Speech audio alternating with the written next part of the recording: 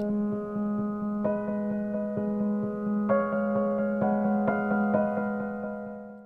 Roy Oppenheim here. Sometimes we get questions about what do appellate attorneys do, and I want to discuss a little bit what the appellate process is about and when one would seek an appeal. First of all, if you go to trial and you have a case, and whether you're the plaintiff, meaning the party that's bringing the action, or if you're the defendant, the one who's defending the action, you'll have either a trial by jury or a trial by a judge, and you'll get a verdict. You'll get a decision. You'll get a court order.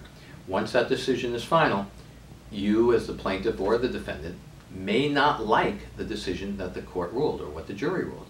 So you have the right to appeal that decision, and the way you appeal or challenge that decision is by going to the next court, the higher court.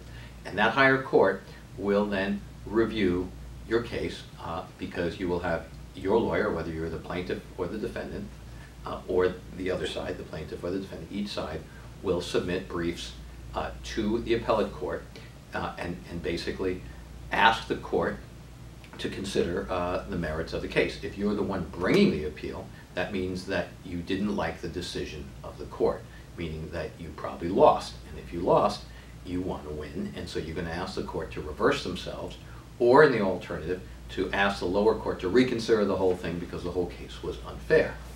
So if you're the one who lost, then the side who wins has to defend themselves, saying, no, the case was fair and the decision that the lower court made is fair, and we want that case, that decision to remain of record, and that the appeal should be dismissed.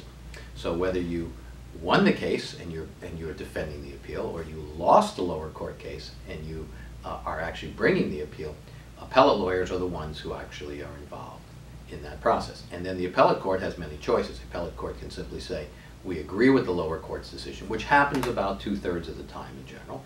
Or 1/3 of the time they'll say, no, the lower court got it wrong, and you got it so wrong that the other side should win. Or many times they'll say, you know, you got it wrong, but I'm sending it back to you because you have to redo it. And so it's almost like a do-over. And so a lot of times the appellate court says, no, a do-over, and sometimes they say, no, the wrong side actually won. And so kind of like in a football game, you know, a lot of times you have a down that has to be redone because there was a flag. And so if there's a flag, there's a do-over, and the play has to be redone. When in fact the appellate court says, no, the wrong side won, that's kind of a different kind of scenario, because like in football, either one side scored or the other side scored. There's no situation where one side scored and no, really the other side scored.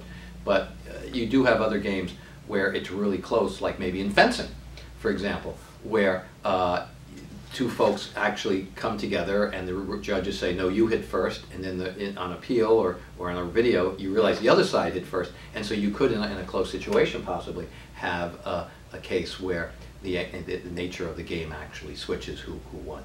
And so that's what appeals are, and that's what appellate lawyers do. And hope that answers your questions.